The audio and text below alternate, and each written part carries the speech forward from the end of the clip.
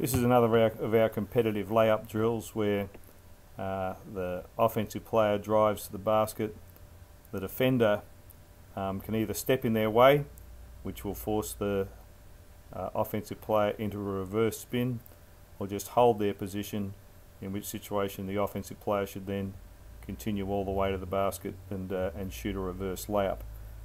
So we're trying to make it so the offensive player doesn't really know what the defender is going to do when they get there.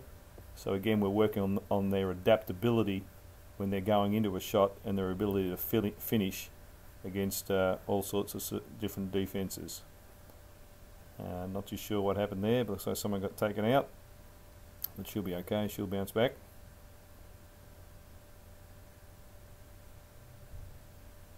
And here you see Olivia getting ready to drive to the basket.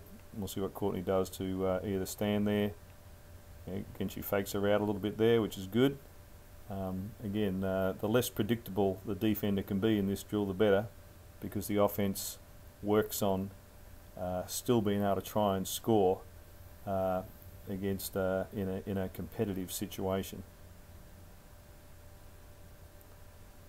Okay, that girl doesn't really have a very good skill set, so she gets a little bit freaked out. Again, time when the good reverse spin there from Courtney. Again, we've got to really emphasise the offense going hard at the basket, as close as possible to game. Again, see Lauren stood there that time, so Sarah made the good decision to keep going into a reverse layup. We'll see what Courtney does this time here. She fakes her out, reverse spin. Yeah, good job. So we want to keep practicing being able to make shots irrespective of what the defense hands us, and we'll work on this from the other side of the court as well.